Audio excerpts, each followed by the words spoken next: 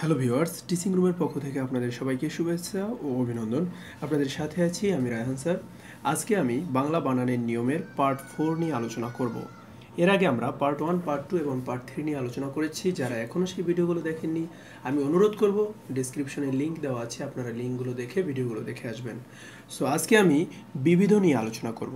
এখন কোশ্চেন হচ্ছে যে বিবিধ জিনিসটা কি? হ্যাঁ, বিবিধ জিনিসটা হচ্ছে যে আমরা জানি যে তৎসম, অতৎসম, দেশি, বিদেশি এগুলো থেকেই আমাদের বাংলা ভাষায় মেনলি শব্দ এসেছে। অ্যাকচুয়ালি এদের বাহিরেও অনেক শব্দ এসেছে যেগুলো আমরা জানি যে সমাসবদ্ধ, সন্ধি, তারপর হচ্ছে কি বিশেষণ পদ, বিভিন্ন জায়গা থেকে অনেকগুলো শব্দ আমাদের বাংলা ভাষায় এসে কি জড়িত হয়েছে। তো আমরা সেগুলো শিখবো যে অন্য অন্য জায়গা থেকে কোন কোন শব্দগুলো এসে আমাদের বাংলা ভাষায় মিশ্রিত বা মিলিত হয়েছে, সেগুলো আমরা শিখবো। তো প্রথমে আমরা শিখবো যে সমাসবদ্ধ শব্দ, যে সমাসবদ্ধ শব্দগুলো আমরা প্রমিত বাংলা ব্যাকরণের নিয়ম অনুযায়ী ব্যবহার করে থাকি। তাহলে সেগুলো কিভাবে? দেখুন, সমাসবদ্ধ শব্দগুলি যথাসম্ভব একসাথে লিখতে হবে বা একসঙ্গে লিখতে হবে। যেমন দেখুন, অদৃষ্ট পূর্ব, অনাস্বাদিত পূর্ব, নেশাগ্রস্ত, পিতাপুত্র, পূর্ব পরিচিত, তারপরে কি বিষাদমণ্ডিত, মঙ্গলবার, রবিবার, লক্ষ্যভ্রষ্ট, সংবাদপত্র, সংযত বাক, সমস্যাপূর্ণ, স্বভাবগতভাবে। ঠিক আছে, এগুলো হচ্ছে সব সমাসবদ্ধ শব্দ এবং এগুলো আমরা কি সবগুলো একসাথে লিখব। তবে এখানে আরেকটু বিষয় আছে, সেটা হচ্ছে যে বিশেষ প্রয়োজনে সমাসবদ্ধ শব্দটিকে এক বা একাধিক হাইফেন দিয়ে যুক্ত করা যায়। হ্যাঁ, আমরা জানি যে সমাসবদ্ধ কিছু শব্দ আছে যেগুলো হচ্ছে আমরা জানি যে দ্বন্দ্ব সমাসের ক্ষেত্রে সেগুলো আমরা কি মা বাবা, পিতা পুত্র এগুলোকে আমরা আলাদা করে লিখি। ঠিক আছে, তো সেগুলো কি দেখো এখানে যে কিছু না কিছু, জল, স্থল, আকাশ, বাপ বেটা, বেটা বেটি, মা ছেলে, মা মেয়ে, এগুলোকে কি আমরা জানি যে এগুলো হচ্ছে সমাসবদ্ধ শব্দ, কিন্তু এগুলোর ক্ষেত্রে আমরা কি করব, হাইফেন দিয়ে এগুলোকে একটু আলাদা করে লিখব। তাহলে সেক্ষেত্রে আমাদের জন্য শ্রুতিমধুর হবে এবং দেখতে সুন্দর লাগবে। ঠিক আছে, এবার আমরা দেখব যে 2 নম্বরে বিবিধের ক্ষেত্রে কি আছে, বিশেষণ পদ। হ্যাঁ, আমরা বিশেষণ পদকে জানি, বিশেষণ পদকে ইংরেজিতে বলা হয় অ্যাজেক্টিভ। আর অ্যাজেক্টিভের কাজ কি, যে কোনো কিছু নাউন বা প্রোনাউনের দোষ, গুণ, অবস্থা, সংখ্যা, পরিমাণ এগুলোকে বোঝানো। তো এখানেও এই একইভাবে বিশেষণ পদের কাজই হচ্ছে এটা। কিভাবে দেখো, বিশেষণ পদ সাধারণভাবে পরবর্তী পদের সাথে যুক্ত হবে না, অর্থাৎ পরবর্তী পদের সাথে বিশেষণ পদটা কখনোই একসাথে আমরা লিখবো না। যেমন দেখুন, ভালো দিন, লাল গোলাপ, সুগন্ধ ফুল, সুনীল আকাশ, সুন্দরী মেয়ে, স্তব্ধ মধ্যাহ্ন। ঠিক আছে, এবার আমরা দেখব যে নাবাচকের ক্ষেত্রে কি নিয়ম প্রযোজ্য। হ্যাঁ, নাবাচকের ক্ষেত্রে নাবাচক না, এটা কি, এটা হচ্ছে না এবং নি, না এবং নি। এর প্রথমটি না স্বতন্ত্র পদ হিসাবে এবং দ্বিতীয়টি নি সমাসবদ্ধ পদ হিসাবে ব্যবহৃত হয়। তাহলে এই যে না শব্দটা স্বতন্ত্র হিসাবে ব্যবহৃত হবে। স্বতন্ত্র মানে কি, অর্থাৎ এটা হচ্ছে আলাদা থাকবে। আর নি শব্দটা কি সমাসবদ্ধ রূপে ব্যবহৃত হবে, মানে কি একসাথে আমরা লিখবো। উপরের রুলে আমরা দেখেছি। তাহলে আমরা দেখি যে কি আছে এখানে উদাহরণ। যেমন দেখো যে করি না কিন্তু করিনি।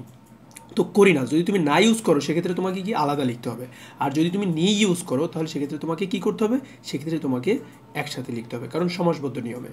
এছাড়া শব্দের পূর্বে নাবাচক উপসর্গ না উত্তরপদের সঙ্গে যুক্ত থাকবে। যেমন দেখো যে নাবাচক যদি উপসর্গ, হ্যাঁ আমরা তো জানি উপসর্গকে, আমি মনে করি যে তোমরা বাংলার চেয়ে ইংরেজিটা খুব ভালো বুঝো, তো সেক্ষেত্রে আমি বলছি যে উপসর্গের ইংরেজি রূপটা হচ্ছে আমরা জানি যে প্রিফিক্স। আর প্রিফিক্স অলওয়েজ শব্দের শুরুতে যুক্ত হয়, আর যুক্ত হয় কি একটা শব্দের অর্থের পরিবর্তন করে। ঠিক না, যেমন দেখো বালক না বালক, নারাজ এই রাজা রাজ নারাজ। ঠিক আছে, হোক না হোক। তো একটা বিষয় কি, কিন্তু একটা অর্থের যদি রূপটাই পরিবর্তিত হয়ে যায় তো সেক্ষেত্রে আমরা জানি যে সেটা হচ্ছে উপসর্গ হিসেবে কাজ করে। তো এখানে যদি উপসর্গ হিসেবে বসে তাহলে সেটা যুক্ত থাকবে, আর যদি পরে বসে সেটা যুক্ত হবে না। এরপরে নেক্সট কি দেওয়া আছে দেখো, অর্থ পরিস্ফুট করার জন্য, অর্থের রূপটাকে পরিস্ফুট করার জন্য, সাবলীল করার জন্য কোনো কোনো ক্ষেত্রে প্রয়োজন অনুভূত হলে না এর পরে হাইফেন ব্যবহার করা যায়, তোমরা হাইফেন ব্যবহার করতে পারো। যেমন দেখো, না গোনা পাখি, না বলা বাণী, না শোনা কথা, না বলা কথা। ঠিক আছে, না বলা হৃদয়। ঠিক আছে, এরকম। এরপরে দেখো অধিকন্তু। অধিকন্তুটা কি, অধিকন্তু অর্থে ও প্রত্যয়। কি, অধিকন্তু অর্থে ও প্রত্যয়। আমরা জানি প্রত্যয় কি, এটাকে বাংলা ইংরেজিতে বলা হয় সাফিক্স। আর সাফিক্স জিনিসটা কি, যে অধিকন্তু অর্থে ও প্রত্যয় শব্দের সঙ্গে কার চিহ্নরূপে যুক্ত না হয়ে পূর্ণরূপে শব্দের পরে যুক্ত হয়। কি রূপে, পূর্ণরূপে।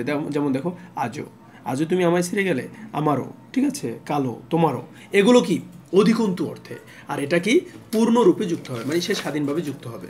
ওকে, এরপরে নেক্সট কি দেওয়া আছে, নিশ্চয়ার্থক।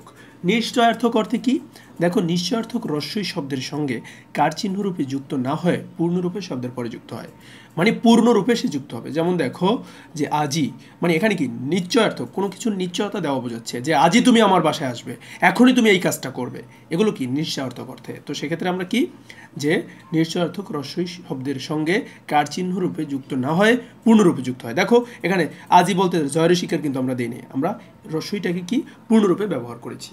এরপরে নেক্সট আছে যে ব্যক্তি, প্রতিষ্ঠান এবং সংস্থার নাম, এটা নিয়ে তোমাদের বইতে দেওয়া আছে, কিন্তু অ্যাকচুয়ালি বইয়ে আমাদের বাংলা ব্যাকরণের রীতি অনুযায়ী এখানে কি বলা আছে যে দেখো ব্যক্তি, প্রতিষ্ঠান বা সংস্থার নাম এই নিয়মের আওতাভুক্ত নয়।